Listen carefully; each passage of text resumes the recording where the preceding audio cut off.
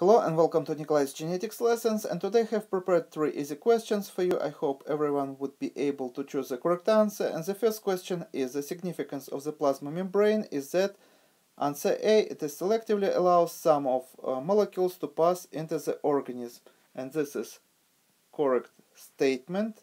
Answer B, it prevents movement of molecules out of the organism, and this is also true statement. Answer C, it is the site of the protein synthesis. Some of you can make a mistake here, thinking that ribosomes are the sites of the protein synthesis, but think that nucleus is surrounded by plasma membrane, which make rough endoplasmic reticulum, and ribosomes would be attached to this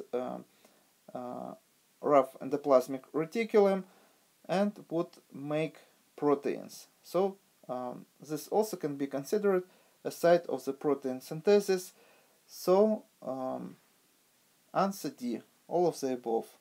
And of course some of the ribosomes also we can find freely floating in the cytosol.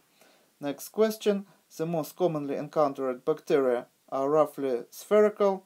The microbiological term describing this shape is, and nothing much to explain here. You just have to memorize that we call such bacteria Coccus.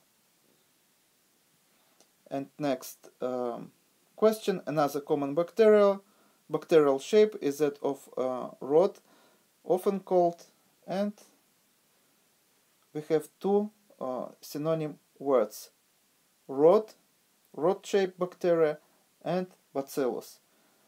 This is two synonyms that basically give a name to the same type of bacteria, that is rod shape.